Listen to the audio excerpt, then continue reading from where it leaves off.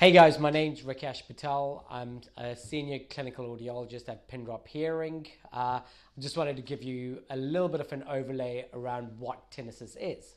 Now, a lot of people will find when they talk about tinnitus, they're told that there's nothing you can do about it.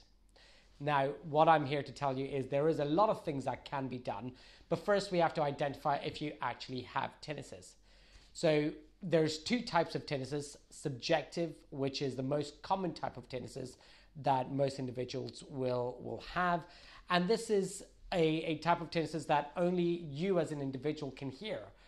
Most people will tend to describe it as a ringing, a buzzing, a whooshing, or it can be sort of a roaring, but each individual will have a slightly different perception of it.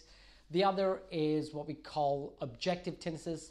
Now, this is sort of a type of tinnitus which is caused by some degree of abnormality. So, examples of that are, what we call pulsatile tinnitus, which is where you can hear your own heart beating or you can hear the blood rushing through your veins.